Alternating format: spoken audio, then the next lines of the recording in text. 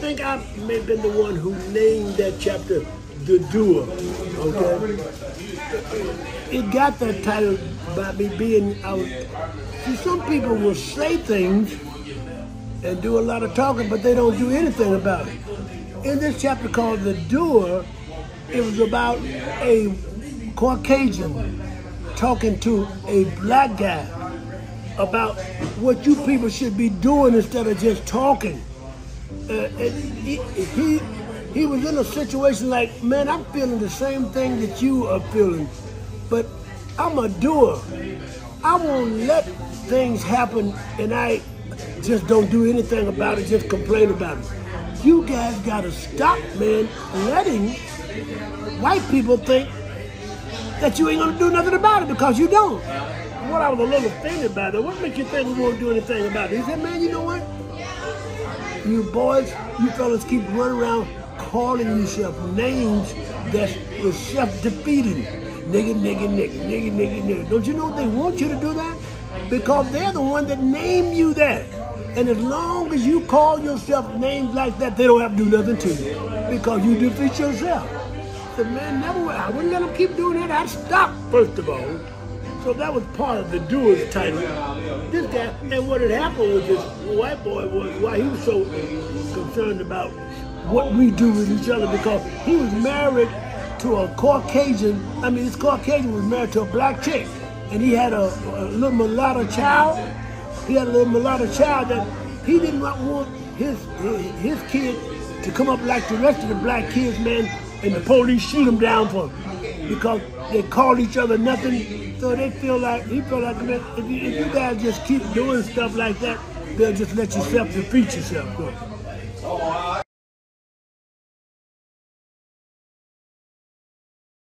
This battle here is all about, it ain't about your color, it's about your character. When they see you doing things that they know is not the kind of character that you should have, or that you will possess one day if you stop claiming that other title. So, man, they'll stop hanging you guys and shoot you. They think you don't care. You know, when you see another black guy and you call him certain names and say he's unworthy of this, unworthy of that, they want you to keep doing and saying that. I don't want nobody killing my kid because of his character. And that's a foul character, man. That came from a word, nigger, that my granddaddy gave you guys and made you do it. Every day you'd have to train to do that until it get down into your spirit. Well, when it gets into your spirit like that, you take on that type of character. Now, this is a white man telling a black guy what we should be telling him. It's your character that counts. It ain't your color, man. It's your character. Certain black people don't get treated like that. But certain black people do get treated like that because they present their character. When you stop that, you got the problem with it.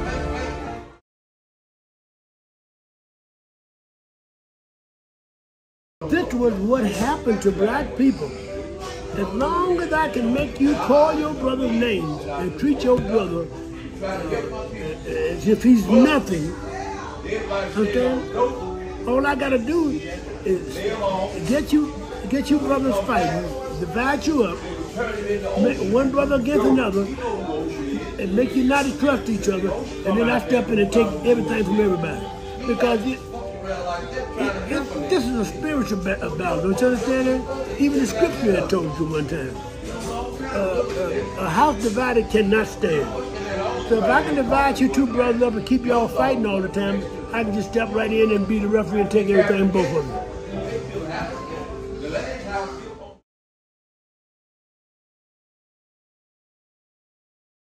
What it is. See what had came all the way back to the same thing. It's almost the same thing every time. That's why planting a new seed in words will change your character. If you change your vocabulary, man, you'll change the way you think. The scripture even told you, so is a man thinking, so is he. So if you think that you are no good, which the word nigger means, if you think that, that's the way you will act. You see?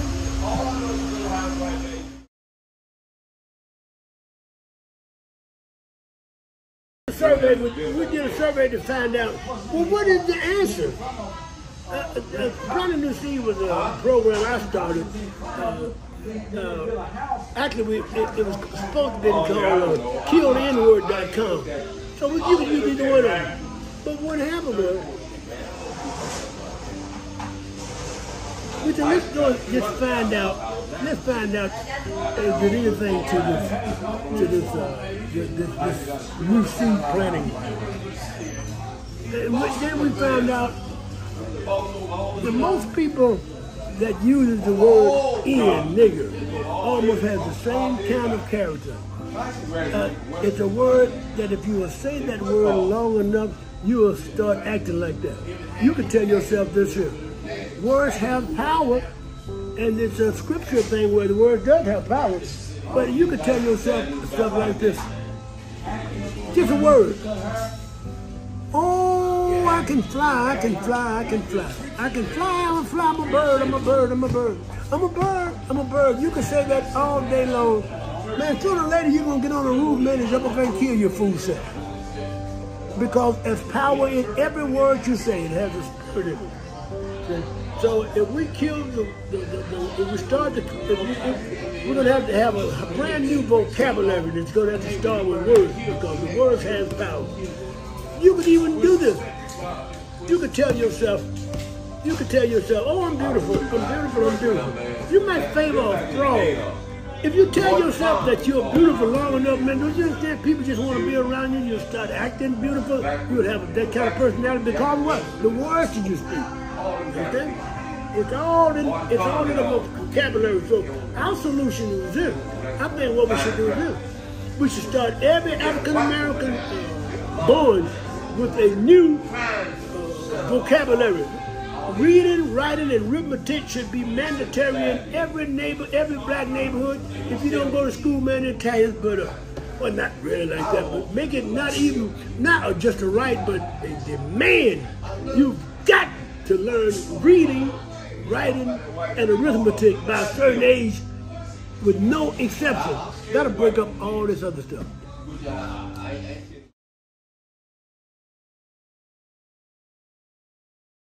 Make me black? Why did you make me something the world wants to hold black? Black is the color of dirty clothes, the color of grimy hands and feet. Black is the color of darkness, the color of tired, beaten street. Now that's the question black people a lot of times ask themselves. They even ask the Creator, why should you make me black? But watch what his answer is.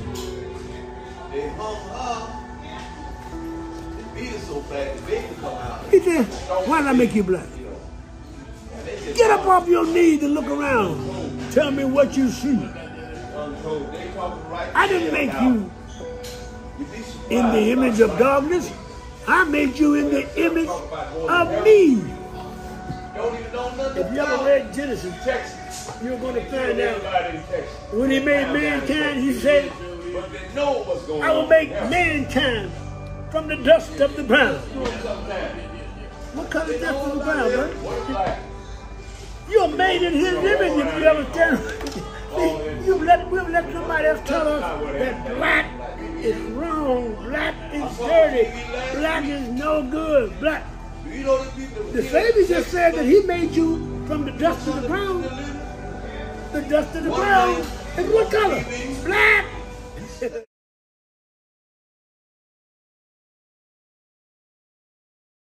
It's not just for black people. See, the whole world is affected about what happens with black people. None of this be cleared up, man. None of this can be cleared up. You can march all you want to. You can demonstrate all you want to. You can fall on your knees and complain and whine and blame who you want to. But nothing's going to change until you change it. How do you change it? You're going to have to. This seed that we have in black people ain't just started. Since you can remember, we've done the same thing. Your great-granddaddy did the same thing. And then they start marching for 2 or 3 days. White folks set it out till y'all get through. When you get through, you come back and do the same thing. You've done everything except change your character. How you change your character? By your vocabulary. It's simple as words, man. It's as simple as words. If we can get all black people to change their vocabulary, youth, In 2 years, the whole world will change. Because so is a man thinking, so is he. If you start saying you're beautiful, you'll be beautiful. If you quit saying you're a nigga, you'll quit being one. That was a character. Nigga is not a color, man. It's a character that was beat into you. They beat that in you. You couldn't help it at one point. They beat this character. They made you say it to you. They made you say, what's your name? George McGillicuddy. It is, huh?